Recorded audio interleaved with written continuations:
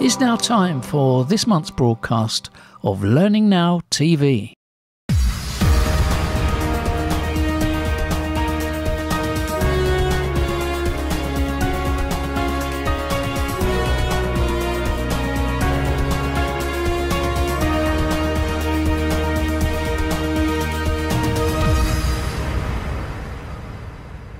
It's that time again.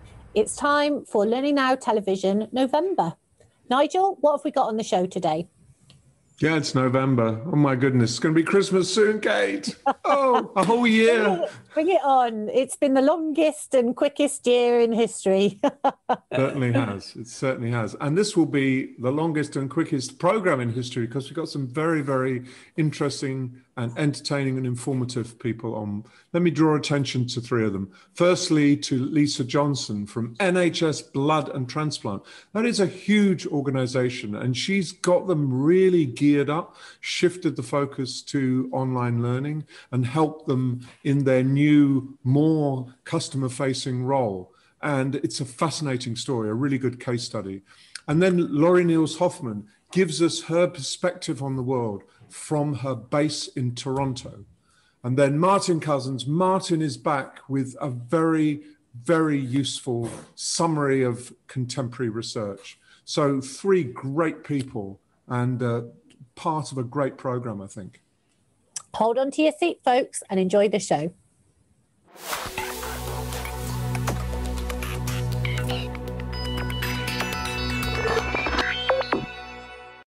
It's a real privilege today to be talking to Lisa Johnson. Lisa is the OD manager, digital and people skills at the NHS Blood and Transplant operation, I suppose it's called, division, whatever whatever Lisa will frame it. It's a huge organization, 5,500 staff. And Lisa has been in this role for 2 years. And what I want to catch up and discuss with her is what has she done in that role and how has the current crisis transformed what she's been doing. So Lisa, first of all, welcome. It's really nice to see you and a pleasure to talk to you again. Tell us, Nigel, what's the last year been like? Busy. That tends to be a stock answer for most years, to be honest. But this year's been particularly busy, obviously with the impact of COVID and the fact that I'm working in an organisation of 5,500 staff where there are lots of different education teams delivering, or who were delivering, mainly face-to-face training. I've got a small team of 6 of us in the digital skills team, and we've been supporting a lot of staff across the organisation to help them develop the skills and think about how they could get their face-to-face learning online without thinking about taking what they would deliver in the classroom and putting it into an online format. So we've been working with them to help them develop basic skills around how to deliver virtual classroom.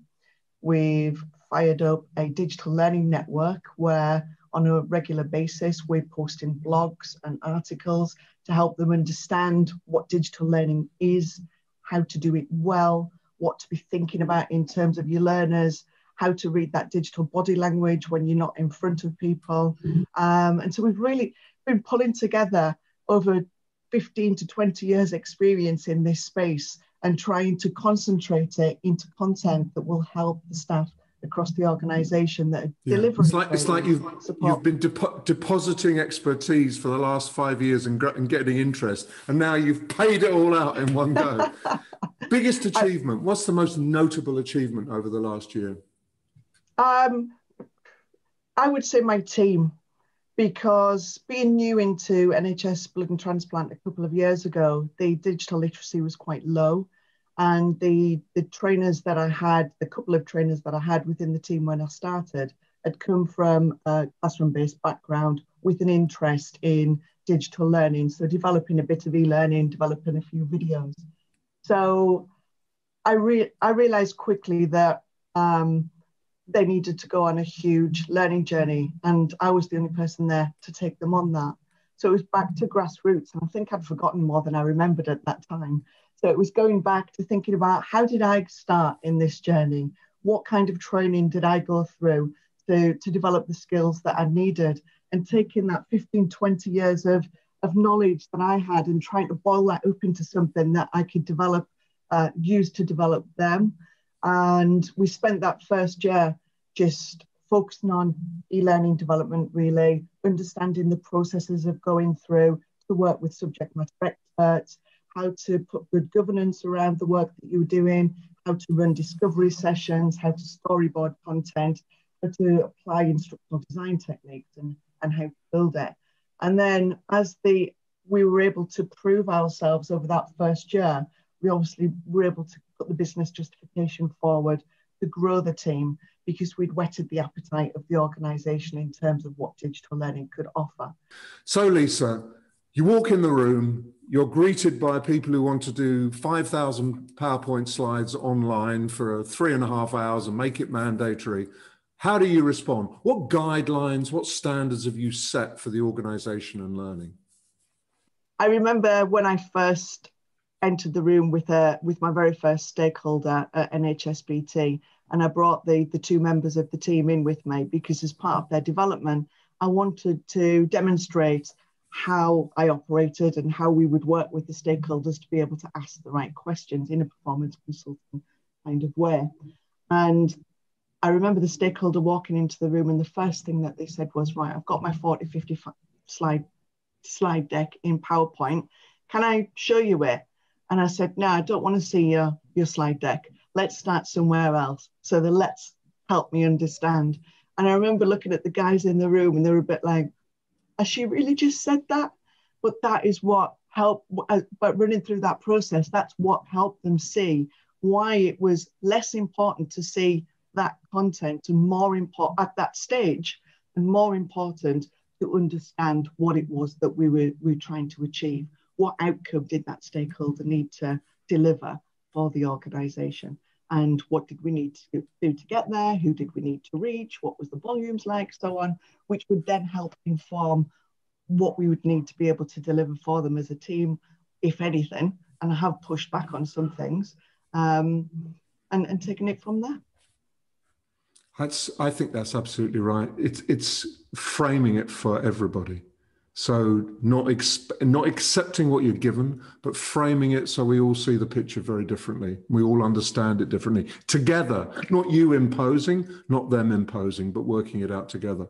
What are the benefits, do you think, to the customers, to your 5 or 6 people, they're 5,500 or 5,494 people to be exact. So tell me, what did they see different? Better quality products, more succinct products, a faster pace of development, and the fact that we weren't just holding on to this service, that we were sharing our knowledge and skills with them to empower them to be able to do some of this themselves where they could. So with a small team, you're never going to meet everybody's demands. So it's important to be able to share that knowledge and widen the expertise across the organisation. So what they saw was that knowledge, that sharing, that experience and skill being brought into the organisation, and a trusted confidant and advisor. So I've done a lot of consultancy work over the past couple of years, and people are coming to me daily with just questions and advice around issues or business problems that they might have, where they think that some kind of learning solution may be the answer.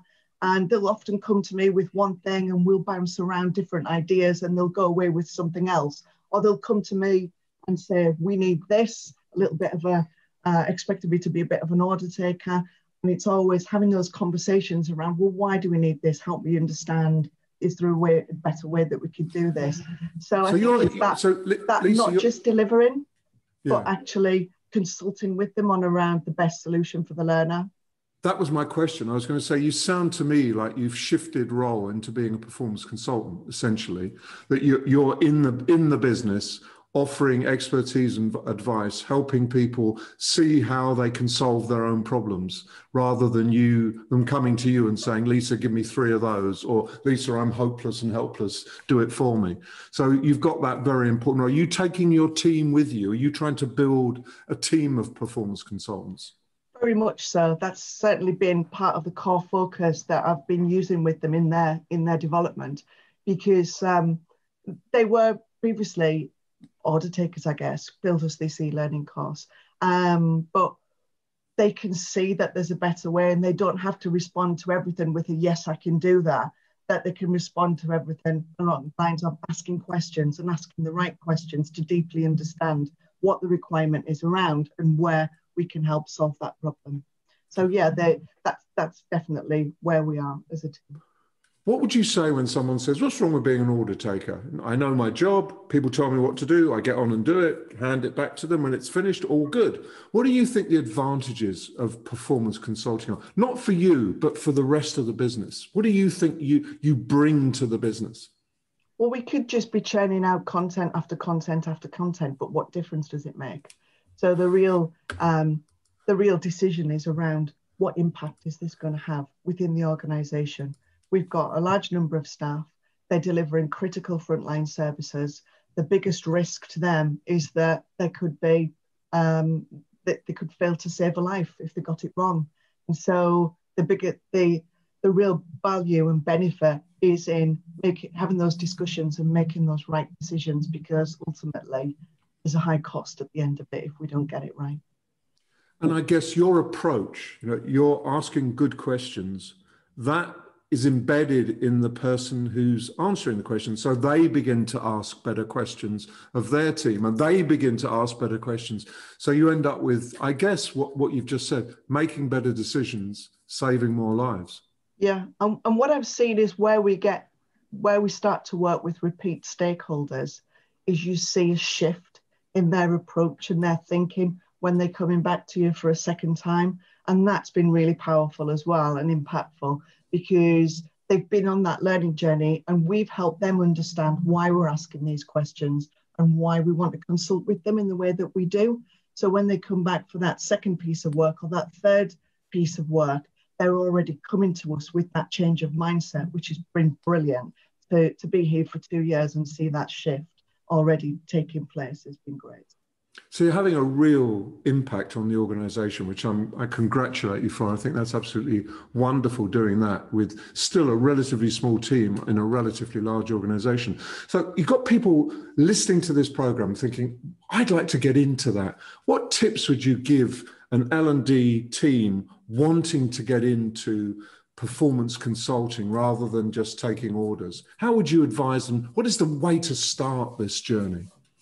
Interesting question, because I haven't done anything formally on this either. It's kind of going to conferences, reading blogs, looking at research, following people that talk about performance consulting, and just being able to read some of the case studies where you can see where organizations have an impact in working in this way. So it's that talking to the right people, reading the right material, and then just jumping in and having a go. Not being too worried about it. I know when I started training a couple of the early team when I joined, it was one of them is trained as an executive coach, and it was just about taking those questioning techniques that you would use and being able to apply that to the asks that are coming in and the products that you need to build. Yeah. Do you standardize that? For example, those questions, do you share those questions, the key questions, the entry questions, the closing questions? Do you do that? Or is it just basically as the relationships develop individually? It's quite hard, I think, because the dynamic in the room, the dynamic with the stakeholders that you're working with and the products that you're looking at can be different every single time. So other than starting with, help me understand, there's nothing else scripted. It just spins off the back of that and you end up with a room full of Post-it pads, or you used to, that you could then start organising into some kind of solution. Now, of course, we've had to switch to doing that online. So we're looking at, we've been using online tools to do that particular process and chunking it up much more so that it's more manageable when we're working with the SMEs, because it seems to be much more tiring doing it online. It is more Mentally. tiring. It's actually true. That's not just a perception. It's because our brains aren't, imagine that you're a three-dimensional figure in front of me, but you're actually a two-dimensional bunch of pixels. So my brain is finding it very hard to work it all out and turn 2 dimensions into 3 dimensions. So it is harder. So that's a really good place to start. So the opening question is the critical question. What's your problem? Yeah. Yeah? Yeah. And we begin from that.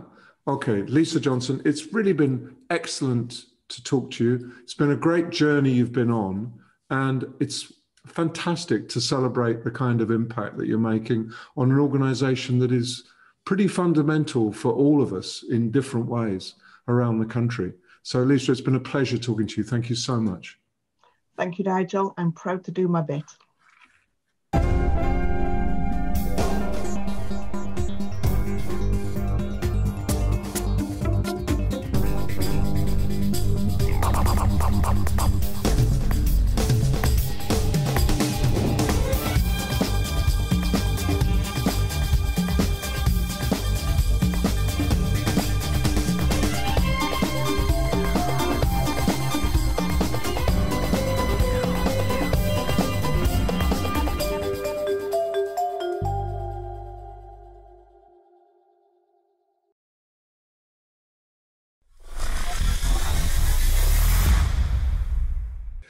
And Robin is back. He never runs out of topics to talk about. It's actually amazing. And this time he's on about presentations and particularly about slides. And he's going to argue that you should never give out your slides before a presentation, never during the presentation, and never after the presentation. So see whether you agree with him. Anyway, welcome, Robin. There was an interesting Twitter exchange last week about webinars and people using video conferencing tools in order to run short sessions, etc. And it went along the lines of, oh, only 2 seconds in and somebody's already asked if the slides are going to be available at the end. And somebody commented, which was, oh yeah, well, this is really good practice. We need to make the slides available and a recording, and we should announce that right at the start of the session. And I thought about that for a moment. And actually, I'm not sure I agree with that. And I think there are a couple of reasons. The first is, one is around intellectual property and the fact that actually, as a trainer, as somebody who does work within this sector, the content of those slides is my bread and butter. And very often, I'm being asked to do these webinars, as I'm sure many of you are, for no money. So if we're speaking to an external audience, I think the expectation that we should make available the slides, etc. immediately afterwards is a bit rich, actually. And I think we should be able to protect what we've got. And that extends to the fact that when we give people slides, very often those slides will then be used. And it's bad enough that we've already got people around organisations who think because they can create a PowerPoint slide, they are instantly a trainer. If we're now not even relying on them to create their own PowerPoint slides, but we're giving them, then we're unleashing people with no quality control whatsoever onto unsuspecting audiences who could take what we've said out of context, change things around, twist things, add things in which would be contradictory to what we've said elsewhere, etc., etc. So I'm nervous about it from that perspective. But there's a more prosaic reason why I think it's not a good idea as well.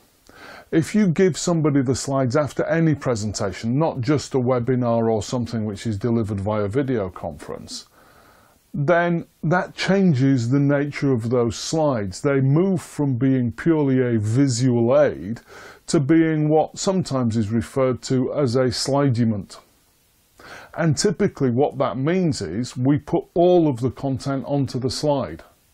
We put that in text, we put that in bullet point form, we've got loads of words on the slides because they are being written for a dual purpose. They're being created not only to support what we are saying during our presentation, but also as some kind of handout. So what I do is I say, actually, sorry, no, you can't have the slides at the end of the presentation. What I will do, though, is I will create a report or an article or a reading list or something which says these are the key points, and it will be written specifically to be used as a handout or a takeaway from the session. And that way, we're not necessarily compromising the quality of the slides used within the presentation. We're giving people something that they can use, and we can also, of course, then put all over that document that this should be used with appropriate attribution. So we're also dealing with some of my concerns from the first part, which is around the use of intellectual property. So slides are for presentations. They are there as a visual aid to support what the speaker is saying. They are not handouts. Please, please, please resist attempts to get them to be used in that way. DPG's online courses are designed to fit around your life, so you can study anytime, anywhere. Get in touch now for more info.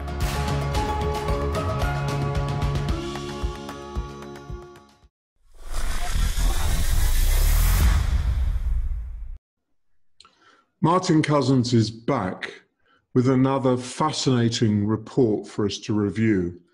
This time it's CLO Magazine in a report, piece of research sponsored by Adobe. It's on the COVID crisis. I think we've seen one or two reports I seem to remember about that.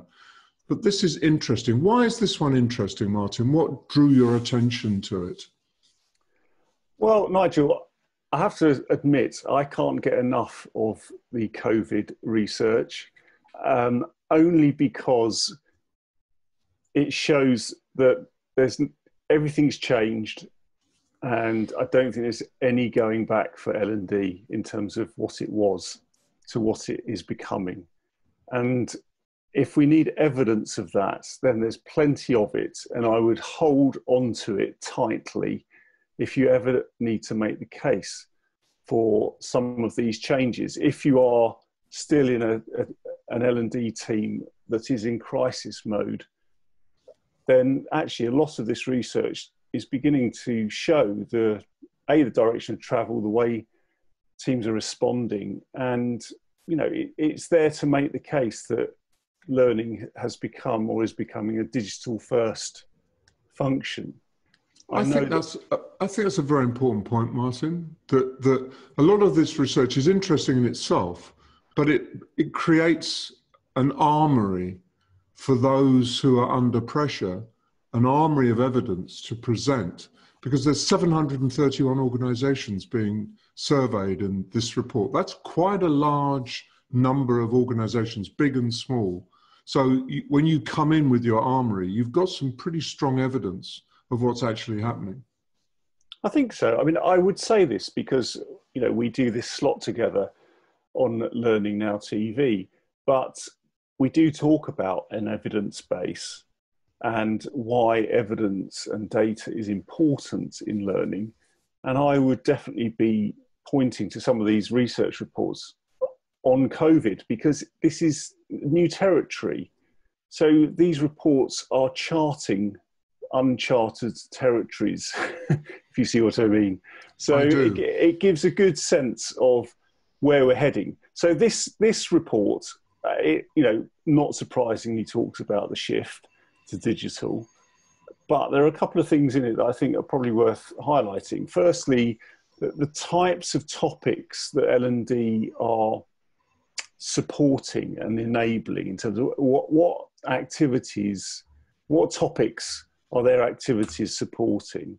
And the other thing is some of the challenges for learners through lockdown, because I think that's quite telling, and that's kind of shaping what's learning teams need to be doing. So in terms of the topics, soft skills is the #1 area that L&D is supporting currently. And I think that's quite interesting. I know other reports are talking about well-being, but in this report, it's soft skills, and then it's leadership development, then it's technical skills, compliance, and reskilling and upskilling. So soft skills are the #1 area of development for a lot of organizations. Now, that surprises me. Does that surprise you? Not really, because what I've been banging on about is that we need to equip people to think faster, be able to adjust quicker, and to cope with disruption and uncertainty. And those they call them soft skills, I call them generative skills. I think Burson calls them power skills, but they're the skills that allow you to learn other stuff effectively and efficiently. So I think that as a result of, I suppose, the lack of resilience in some organizations, it's a way of encouraging and building increased resilience in organizations. So from that point of view, I'm not surprised. And I'm not surprised that leadership has become a big issue, because we've seen some pretty dreadful examples of appalling leadership in the face of this crisis, with leaders trying to kind of keep a lid on everything and push everything back to the way it was, which is just never going to happen. So that doesn't surprise me, that organizations are seeing where they're struggling and trying to address those issues first or primarily. Yeah. So I think that, so soft skills, I think that's a very positive sign. I think leadership development's an interesting one, because I don't think anyone's written the book yet on what leadership development looks like when it's digital first or digital only. So let's see how that pans out. I think that, I think hopefully there'll be lots more insight around what that looks like and what successful digital leadership development will look like. So I thought that was one area, just the topics. I think that's a reflection of where organisations are at, and soft skills have risen to the top. And I think the other area that I thought was quite interesting was the greatest challenges for learners during the crisis. Now, if we take a kind of employee or learner first approach, where the demand is being generated at that level and L&D is supporting that demand, then here we have the top 5, which are areas which are technical, and that means connectivity and access, family, childcare and caring for older members of the family, lack of time, I thought that was very interesting, mental health, which I think that's been reasonably well documented, and lack of resources. So actually that whole area of being able to work effectively remotely, maybe that's unsurprising, but has that gone away? Are we going to get really good at that? Let's hope so. But I think that is definitely on L&D's watch now and into the future.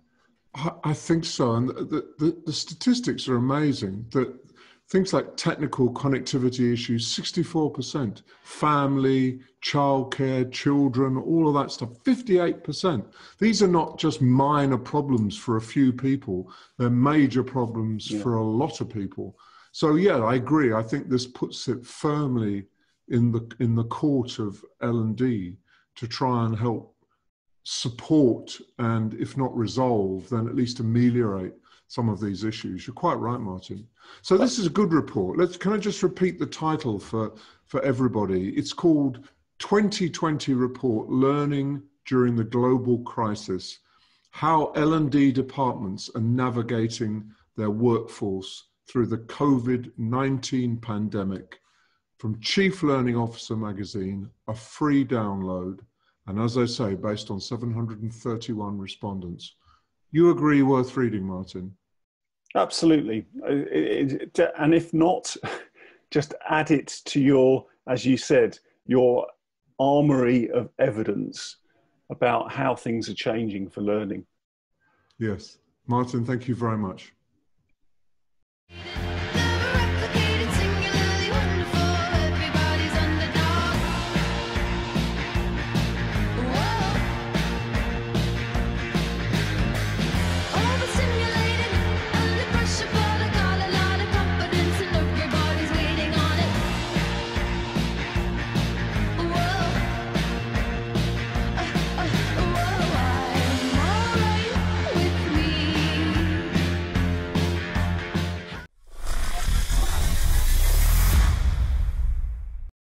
Dr. Hannah Gore joins us once again for the second part of her 5-part series on engaging conversations. Let's hear what she has to say. Hi everyone, it's Dr. Hannah Gore again from the Canterbury Consultancy Group, and welcome to episode number 2 in Engaging Conversations. Now, last episode we looked at engaging conversations with stakeholders and identifying your stakeholders. But what is it that they're actually going to be engaging with? Now, with the advent of COVID, a number of us have had to move to the world of online, which is new and different because we've been used to face-to-face learning. I personally have been working on online learning for 15 years, and during that time I've seen a number of different changes in how online content is delivered and digested. So, question is where to begin. Now, first of all, hats off to you for making it this far, because it was a massive shock to a number of us around the world when we suddenly had to go into lockdown. It was not something that we were prepared for inside our risk analysis. So if you've got content up online, fantastic. First of all, that's very important. But now we're getting into the kind of what next phase now that we're past sticking plaster. So what does it mean for your content now? Well, this is very important because the knee-jerk reaction was to get everything up online, and that may have been using SharePoint, a cloud drive system, folders inside your structure, inside your organization. But that is not how learners will engage long term. That is not where stakeholders will be interested. So how do you make your content more interesting, more engaging? Wow, first thing you do is think about yourself as the most disengaged learner that there is. I've been designing content for 20 years. And during that time, I have played the role personally of the most disengaged learner. I am probably one of the most motivated people that there is about learning, but I need to think about the learner that does not want to do it. That will help shape your design enormously. They are looking for their critical path. So, first of all, break down the content. If you've decided to replace a half-day workshop with a half-day webinar, don't do it. Do not do it. It is too long. If you sat in front of the computer for hour after hour after hour of video conferencing, you know it's exhausting, it's tiring, your eyes really hurt, and after a while, you just can't engage. You're just not concentrating. It'll be the same for your learners, but they're not just listening to dialogue inside a meeting, they're actually trying to learn content. So number 1, break down the content. No longer have these big designs. Bite-sized chunks, number 1. Number 2, every single bite-sized chunk that they create, make sure you have a takeaway, a PDF, a one-pager, a snapshot, a key valuable point. This helps them achieve their learning outcomes. So if, for example, you're teaching them about the art of negotiation, then teach them in a take-home the 5 stages of negotiation. This is the part that they will memorize and use within the workplace. Also, think about the types of platforms available out there. Now, you could continue using something as SharePoint if you do not have the capacity within your organization. It's not ideal, but there's also nothing wrong with it, as long as you make it engaging. So, think about the file structures, the navigation, how the learners are going to find content, how you're mapping out the content within. So once they get into the folder, they find the file that they need, and then what is the learning outcome? So think about how you're grouping them. Think about the titling. It is much easier to have part 1, part 2, part 3, part 4. Program 1, program 2, program 3, program 4. So think about that. Don't just give them all titles without thinking about the type of journey that the learner is going to take through the content. And then enhance it. Can you use Teams, Zoom, etc. on top? Now, when I worked at Solera Holdings, I advocated heavily the art of flipped classrooms. There is blog pieces about this on my blog over at drhannahgore.com, so do take a look. But in the art of flipped classroom, what it actually looks at is learning the content online and then doing a face-to-face element. So for example, instead of just teaching people how to present by putting them in front of somebody who's presenting to them, teach them the art of presentation first. How to storyboard, how to build rapport, how to structure a document, how to practice it, and then take them through to a face-to-face element. This is very, very crucial. When I worked at the Open University, This is what they call practice-based learning. You practice it, practice it, practice it, you will learn it. If you learn it in isolation, say for example, if I read an accountancy book, it does not make me an accountant, but if I practice hard enough, maybe one day I'll be able to actually pass my accountancy exams. And that's the difference. So consider the use of Teams, Zoom, etc. as an enhancement on top of the online learning. Also as well, look at boards such as Trello. They are absolutely fantastic. I personally like them for planning out learning design, for planning out content, using the different cards and lists to map out what I think a learning structure will look like. That is a free tool, so go ahead and use it. Absolutely fantastic way of planning out programs and then signposting by inserting and embedding links in to the content. So if you have content everywhere, use a Trello board to map out your design. Now you can then share that with the learners, or you can keep it to yourself. I personally like to share them. Also as well, use a Trello board as a pin board. Get your staff, your learners to tell you and pin on the different cards what they have found interesting in learning, what they have seen elsewhere, and start sharing the learning. Not all learning has to be directed from us. This then starts to develop a really important learning culture within your organisation. So to consider that as well. Consider how all learning does not have to come from you, and you can build a community of a learning culture inside your organisation. And then of course, spend time with your learners and understand, are they actually liking it? Have they seen anything elsewhere? Do they want it in a different way?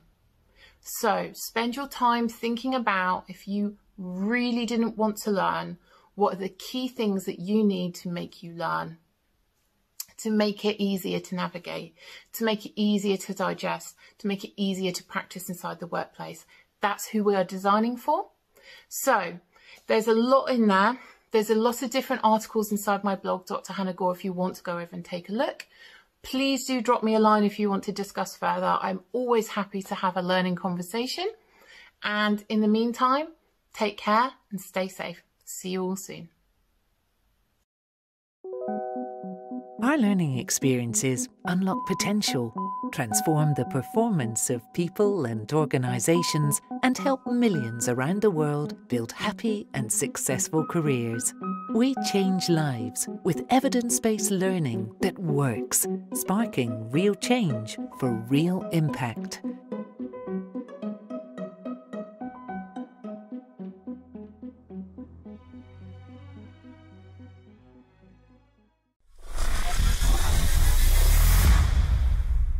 It's always a pleasure to talk to my very dear friend, Laurie Niles Hoffman. And I wanted to chat to her, first of all, about life in Canada. She's based in Toronto.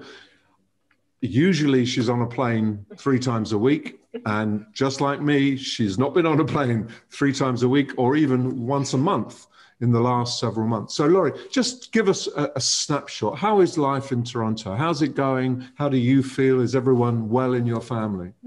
Thank you so much for asking. And it's always a pleasure to speak with you, Nigel. Just wonderful. Thank you. We're doing well. It's the situation is demanding. I'm unable to see my parents. I'm unable to leave Toronto, the greater Toronto area. In terms of job losses here, we are seeing that being impacted. Nobody's going into the city. And I've actually, interestingly enough, I've had 5 of my close friends who've moved. So the real estate market is actually doing quite well. People are moving out of the city. So we're seeing all sorts of different shifts happening. And unlike the UK, we are a very large country, but not very populated. So we're seeing some real challenges with people getting access to Wi-Fi. And, you know, some people are on just a 3G network, if not even less. So lots of different things that we didn't think would happen are now coming to the forefront. So it's a chance to really get the infrastructure booted up. It's revealed holes in the infrastructure, which will be fixed, I guess. All these things are fixable. Absolutely. So just one of the things I was interested in was your commitment to working with people in learning who've lost their jobs as a result of the pandemic. What are you doing? How are you helping people?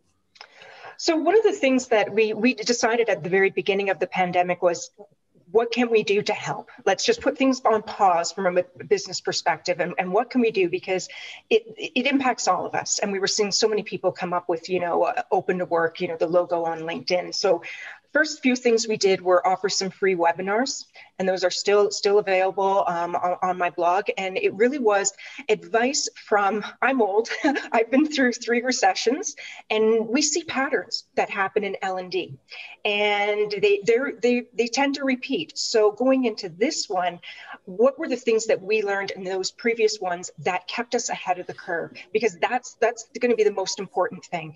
L&D professionals right now, if they're digging into, how do I upskill just to convert learning to digital, that's only going to get you so far. And you're going to have a really short lifespan. So we've been actively trying to get the word out on really specific ways, like we detail about 8 of them, that you can future-proof yourself and make yourself more marketable for as this things start to improve and as you're job hunting. The other thing we've been doing is mentoring a lot on an individual basis. We've opened up our networks. We opened up all of our resources that we normally keep proprietary for clients. That's all available. Just so, trying to give as much as possible. And none of this is, you have to live in the Greater Toronto area. This is, you're offering this to anybody who will find it useful. And a lot of the stuff is generic, nothing much changes whether you're in Canada or in the UK or Spain or anywhere else in the world. Absolutely not. And even when we did the webinar, because we know there's sensitivity around people acknowledging that they're, possibly out of work, put in a fake name. I don't care. Daffy Duck, Mickey Mouse. We're not looking at any of that. It's more just getting the content out to people. And helping people. Yeah. And giving people hope. Because the great thing that you can do in those circumstances is give people a feeling that there's a pathway ahead of them. It's not just a brick wall ahead of them. And if you can do that, that is massively helpful. Because psychologically, they can begin to sort themselves out. Completely, and give people actions that they can take. We have been in these scenarios before. I mean, I remember 9/11, I remember 2008 and .com, bust. It follows a pattern, and once you understand that pattern, you can say, okay, I can prepare myself for this, and I can make it through, and it is definitely doable. Yeah. I think that's a very positive message. We'll put a link on the screen so that anyone who wants to follow through on this information will just write down that link and click on it, and the information is freely available. So what else is happening? Tell me some projects that you're involved with, some interesting stuff going on in your world. Yeah, so we've been doing some really interesting work, in particular in pharmaceuticals. And one of the projects I can't name because pharma right now is a very competitive arena. But what was really interesting, it was a group of engineers who wanted to rapidly upskill oil and gas engineers who are losing jobs into becoming pharmaceutical automation engineers. So this is going to be one of the big gaps for producing a vaccine. We actually have a few pharmaceutical clients, and what we hear from them is science for the vaccine can be developed. How will we manufacture this? They don't have the people who are upskilled enough in order to do this. And this is what these engineers were trying to tackle, is they're saying, okay, we can build a factory. Who runs that factory? Who knows how to do all of the safety and controls and manage it? And that is a complete gap. So we were helping with them. So how do they then partner with the oil and gas industries? How do we help them build an ecosystem so that that learning can happen? What are the best ways, to get it out there? So that was probably the project that we were most interested in. It wasn't our largest, but it was just it felt like we were really tackling some real problems, which were great.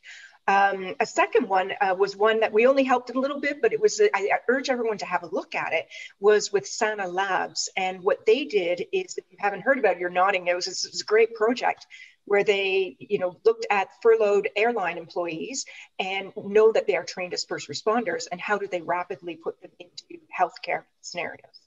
And that was a really interesting one to work on. So those have been two. And then there's always the day-to-day, the ed tech transformations, which are what we do for our clients, and those are fun too. Yeah, it's all of that stuff is where you're acting as a kind of smart intermediary in a way, that you're putting A with B and saying, if you did it this way, you'll get better results or more results, and just exciting people to the possibilities rather than this is all bad. It's actually quite hopeful, and to be able to move people around so that their skills are retained and their commitment and their service is also retained is a really useful thing. And that's going to have to happen more and more in our world. And so that I think you've got a job for life, Laurie. I don't think it's going to disappear. But tell me about learning campaigns, because that's another interesting topic we've talked about before. That you've been helping with designing, thinking through, and engaging with learning campaigns. So just tell me a little bit about that. Yeah, so the story I always tell very quickly when people talk about campaigns is ironically about toilet paper roll, which I was not hoarding. But it's the idea that I go to a store once a week. By my loyalty card, it knows how many times I go. It probably has predicted how many people are in my household. It knows the last time that I bought toilet paper roll. And it knows my pattern, my day and all that. So one Saturday, I was walking there with my husband. I got a notification on my phone and it said, here is a coupon for $3 off. Now, that seems really, creepy in a way, but on the other hand, I'm cheap and I'm really glad to save money on toilet paper. It's my Polish sensibility there. But what it was doing is it was pulling data about all the things that I had been doing, and it was serving me up content at the point of need. So how does that work with learning? Well, if I'm in say, for example, I just completed my level 4 Spanish. What if it comes up and says, hey, would you actually like to do your time entry in Spanish? Do you want to try? Do you want to, or here's, an article, in Spanish that gets surfaced up into my, my learning experience platform feed. So it's starting to pull all those pieces, and it's looking at, we moved a lot, thanks to Nick Shackleton-Jones, from courses to resources, but we also have to think very intelligently about how those resources fit together, how they build, how they fit into somebody's day-to-day work, and using other pieces of data to triangulate where that belongs. So it's quite an art. There are places to learn it. I go back to, 12 years ago, I was at a company called Eloqua, and they were part of the marketing automation. And that's where a lot of this thinking starts, but we can't be marketers. Marketers are going to give you what you want, not what you need. Learning is what you need. And that's a very different algorithm. It's a very different experience, but we can be inspired by some of the work that they do. But it's really about taking a user-centric approach and thinking of all of those pieces and how we get them along to a final skills acquisition.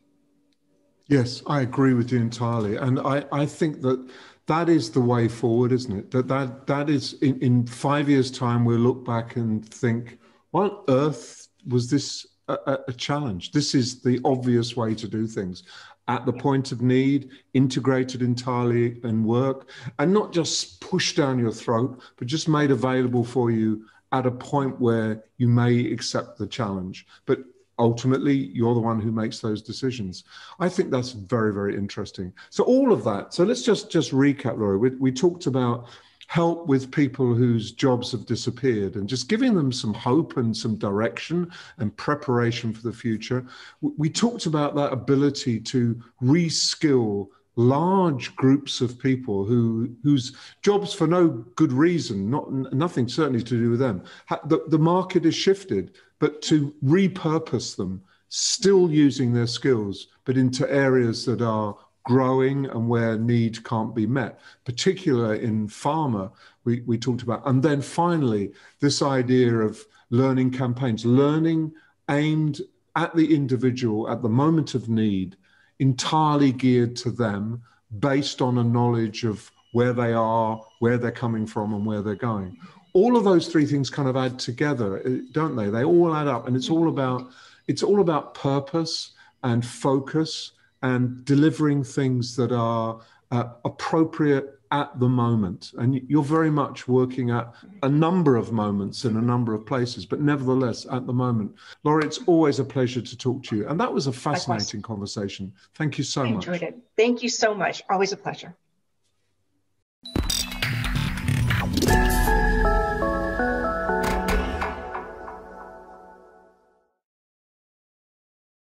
In the L&D world, we all know our biggest challenge is knowledge fade and demonstrating ROI from our training interventions. At Elephants Don't Forget, we use artificial intelligence to guarantee that what you train your employees, they learn and retain. If you are looking to transform the impact your training content has in your business, improve the ROI, and perhaps help employees learn and retain even the dull regulatory material, drop me a line at nelly@elephantsdon'tforget.com.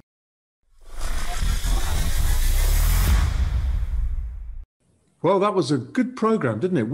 It did whisk by, just as we predicted it would at the beginning, Kate. What was your highlight? What did you really enjoy?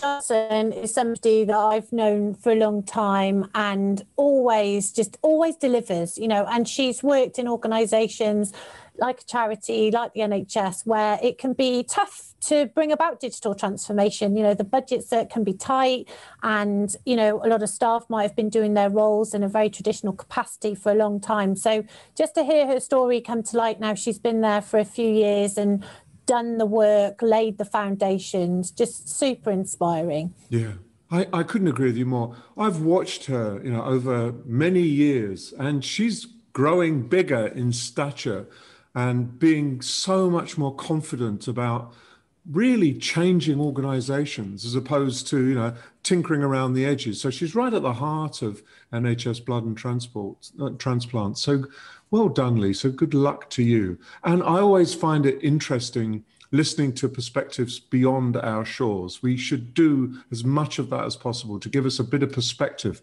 Stop getting too obsessed with ourselves in our little worlds. And Laurie does that in spades. So I really enjoyed that talk as well. Always delivers, always worth listening to what Laurie has to say, 100%. I agree with you. So we got a newsletter, Kate. What is that about? Yeah, so we thought it would be nice to be able to reach out to people and kind of, live by the words that we preach. So curate some of our archive and some of our back catalogue. We pack these shows out twice a month now. So it's nice to be able to remind people of some of the key interviews that they might have missed, and also just do the news roundup. So we get people sending us things all the time, letting us know what's going on around events and other industry activities. So the newsletter now is a way of curating that and getting that out to people. So we have sent our first one out. If you didn't receive it, just let us know. Check your junk mail just in case, but look out for more of those in the future. Hopefully a useful resource for people going forward. And there are some events. Let's just talk about them. We've got 4. The first one to share with you is Learning 2020. And that takes place next week. I think you can still sign up for it. I'm doing a session next week on it, and it seems to have got a large amount of interest, and there's some very, very good speakers, and it's completely free. So please check it out. What else have we got? If you've never made it to Florida like me for the live event, then you'll be looking at attending online, I don't doubt. So Online Educa Berlin, our friends over at Closer Still, are running that on the 30th of November to the 4th of December, also online. And there's a wellbeing event, Nigel, as well. Yeah, CIPD, 2nd of December, a one-day wellbeing at work event run by CIPD. Should sign up for that. And then finally, let's jump to next June, when the world may be a little bit different. What's happening on 9th to 10th of June 2021, Kate? Well, with good luck and a following wind and a vaccine, we are looking at Learning Technologies having moved from its February slot to the 9th and 10th of June at London's Excel. But stay tuned, because we'll bring it to you as soon as we have news of what they are planning for February. There's hopefully some online activity being planned for then. Well, that's all from us for this part of the month. We'll be back later on in November for the second instalment, and there's lots of good stuff lined up for that as well, I promise you. Join Bye, us on Kate. the 26th. Yeah, bye-bye. Good to see you again. Take care, Kate. Bye-bye.